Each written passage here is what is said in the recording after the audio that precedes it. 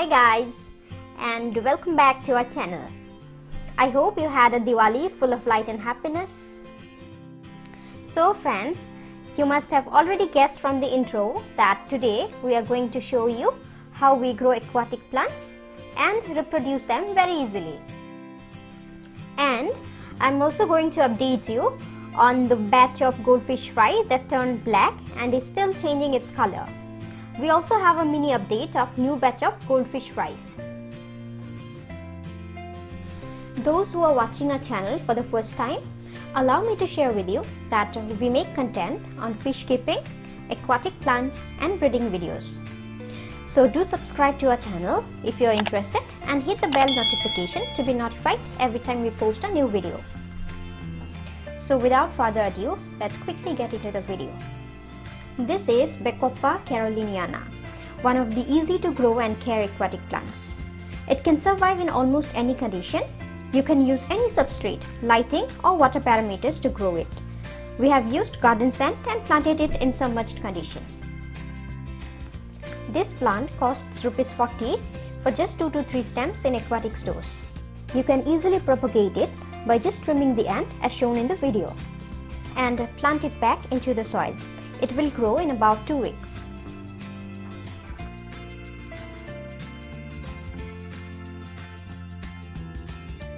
That's very simple, right?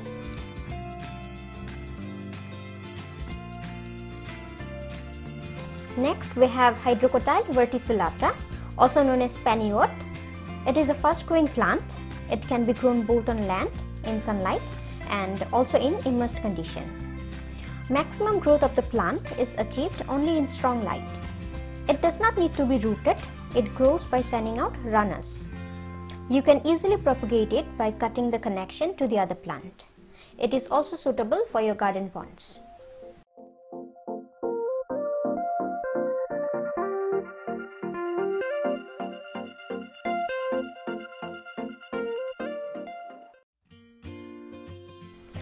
Our next aquatic plant is Salvinia minima. It is a first growing aquatic fern. The leaves have some root-like structures that keeps them floating and upright. They grow pretty fast and can totally cover a small pond in just a week. It is very useful for breeding tanks as these floating ferns can remove excess nutrients from the water, helping to maintain the nutrient balance. You can keep these plants in partial sunlight. These are the spores. Salvinia minima grows through a sexual reproduction by means of spores.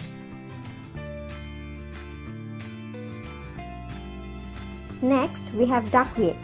Duckweeds are tiny, free-floating aquatic green plants. This is a fast-growing aquatic plant and it can double in just 1 to 2 days. It prevents algae growth by blocking the direct sunlight entering into your pond. It also has the ability to keep the water clean by absorbing any extra chemicals in water.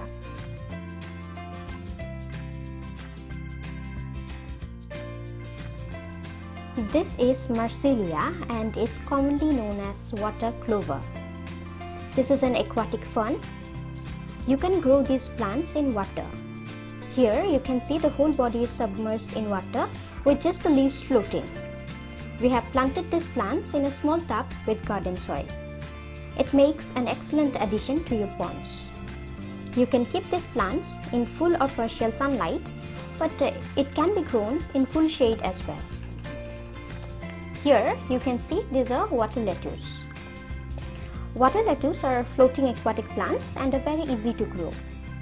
They grow better in shade but need a warm environment to survive. You can use this in fish ponds because they do provide food and shelter for your fish. And if you find some of the leaves turning yellow, then this may be because of direct sunlight exposure. Next, we have Java fern. Java fern got its name from the Indonesian island of Java. It is one of the most common hardy aquarium plants because of its slow growth, beautiful looks and easy care. New plants grow from its leaves and needs very minimal care. This plant needs very less carbon dioxide, so it is very easy to care. It can survive even in low light condition. Now, many of us think that all plants need to be planted in a substrate. By substrate, we mean sand or soil that is used for planting. But let me tell you, these plants do not need any substrate. We need to attach these plants to a rock or a driftwood as shown. You'll find that after a few weeks, the roots will have attached themselves to the surface of whatever you have attached them to.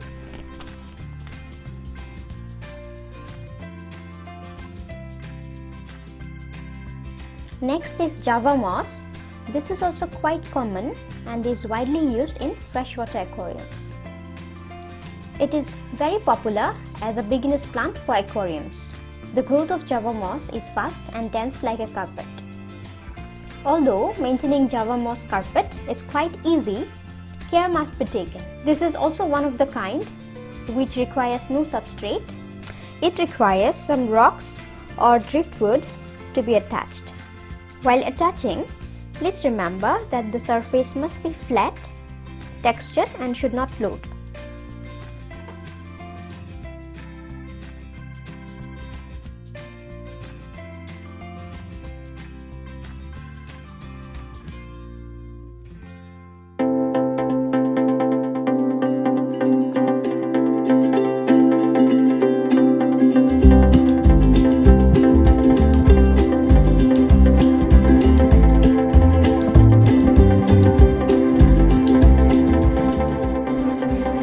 If you have seen in one of our earlier videos, we have shown you this goldfish that were born black in color. Today we are going to look at how it has turned out to be.